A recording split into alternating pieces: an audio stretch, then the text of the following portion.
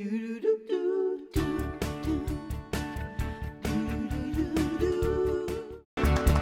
the DIYers united here. Brittany is joining Ken, and we got Christina down there because we just put a... My pants are wet. Oh, my God. And I'm fine. Oh, that's really wet. Well, Brittany, how authentic are we here? Pretty authentic. Oh, 100% authentic. I knew you guys were amazing on the show, but who knew when I came out? Love you all so much. Well, Welcome we could to not the keep madness. Brittany away Yes. from Ken. She was like, I've got to be next to Ken for this segment. I feel like him like a little bit. And he's going to show us how to make the perfect picnic basket.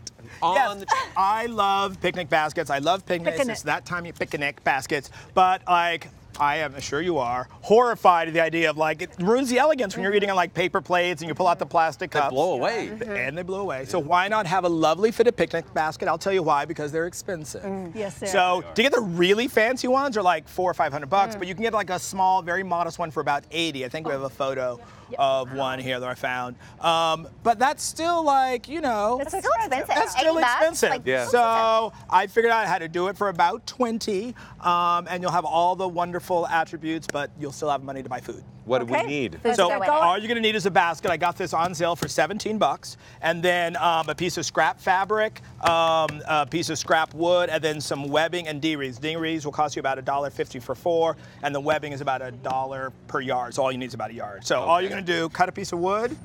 Excuse me, Mr. Mark.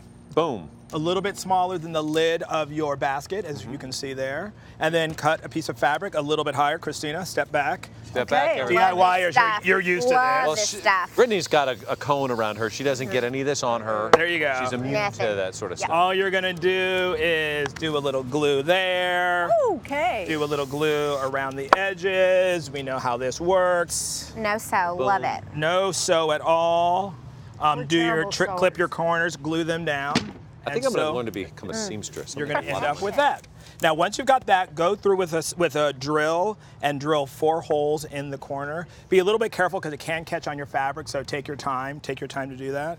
And then all you're going to do is get your webbing, cut it into 4 pieces.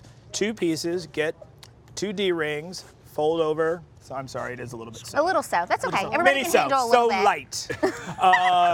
light. Double stitch that on both, and then all you're going to do is chung chung chung chung. Now this is a picnic basket for 2, so all I'm going to have is 2 salad plates in here, so staples will hold. If you happen to be doing it for 4 or bigger plates, you can get like a little metal plate and put on there, or more staples. You don't really need anything major though. And then get 2 extra pieces, and you're going to put those horizontally right here, and that's going to hold your flatware. Do the same. And then to attach it to your basket, all you're going to do is get a bolt, a washer, if you can see this. And you'll see that there. Bolt, washer, and then a cap nut, which is that little polish thing. And then all you're going to do, pass it through the top of the basket, if you can see here. Your washer will keep it going through if you have an open weave basket. And then, got my forks caught. All you're going to do, pass it through the top, secure it in place with a little end cap. Fantastic. Easy breezy, and you're done. That. And what did you do with the forkies? Yeah, so that's the little horizontal one. So that just, forks it holds go. it in there. Oh my I see. Holds your That's forks in. fantastic. Right. And you could do additional ones on the inside to hold your wine glasses or your thermos or your blanket. So you can really go as. Where's the wine? There, I drank it. Kim is hogging the wine. But I'm not. I don't know what you're talking about. I have a little. And everyone's complaining that the blanket's It's wet. wet. I'm fine. You have rubber pants on.